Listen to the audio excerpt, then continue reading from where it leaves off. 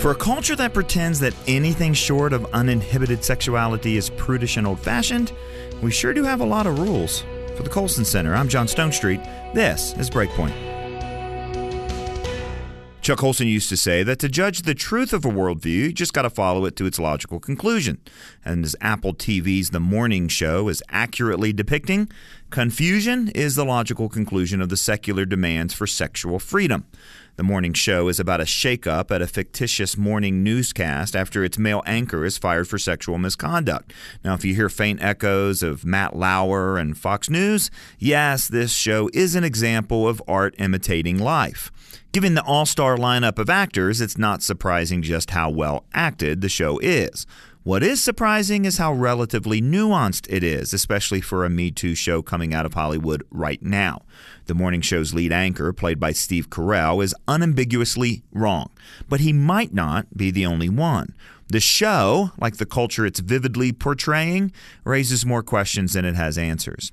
Can a boss and a subordinate engage in any appropriate romantic relationship? Is flirting always wrong? Does a workplace culture with lewd jokes and accepted promiscuity bear any responsibility for victims? If a man cannot use his power to advance their career, can a woman use her body? And so lines are drawn and then redrawn all over the place, and it's all so deeply confusing. Our best attempt at a way forward is a new, elevated notion of consent. But what exactly is consent? How is consent given? What if consent is given, but later regretted? Now, I realize how delicate all of this is, and I'm grateful to have worked in places that have not yet had to deal with anything like workplace sexual harassment or sexism. I'm even more grateful as a husband that my wife communicates so well with me and works so hard to understand me. The problem is that culture-wide, we can't really seem to decide what consent is. Planned Parenthood, which I might add has a vested interest in promoting promiscuity, says consent is actively agreeing to be sexual with someone. But what does it mean to be sexual? How does one actively agree? The Rape, Abuse, and Incest National Network says consent, quote, doesn't always have to be verbal. But what is it then? Dartmouth College, in its student policy handbook, says consent is clear, voluntary, and unambiguous agreement. Well, you get the picture. At the root of all of the confusion is the premise that sex is inherently unhooked from marriage. Our culture wants so-called sexual freedom while also demanding that everyone play by some set of rules that we can't nail down, and we refuse to ground in anything substantial. How do we expect everyone to live by a same standard like consent while rebuffing the very notion of having standards in the first place? The fact is, only marriage is substantial enough to ground any sexual standards that will be able to bring about health and wholeness.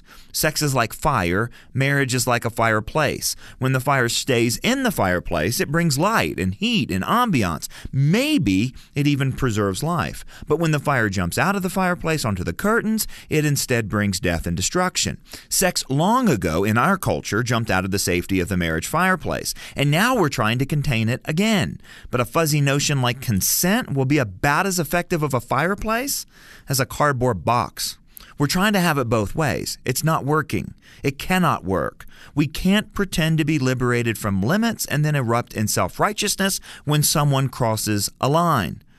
But there's also good news here. Our collective reactions are revealing that there is a law written on our hearts and that it's not some arbitrary standard.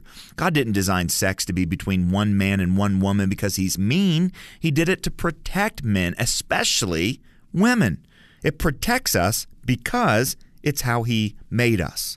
Healthy marriages offer a wider, life-giving context for consent, the upfront commitment to another's best, the joining of families, the constant mutual giving of self to another, and a union that God both recognizes and celebrates. That context has no substitute. Not cohabitation, not in bosses using power over subordinates, certainly not in hookups, even if consent is, quote, unambiguously given. Reducing sexual ethics to something as downstream as consent leaves it all alone on an island without any mechanisms of virtue or of safety to support it. Left alone with only our egos, brute strength, and unrestrained passions only guarantees that pain, emptiness, and abuse will inevitably follow. So I say, thank God for his brilliant design. For Breakpoint, I'm John Stonestreet.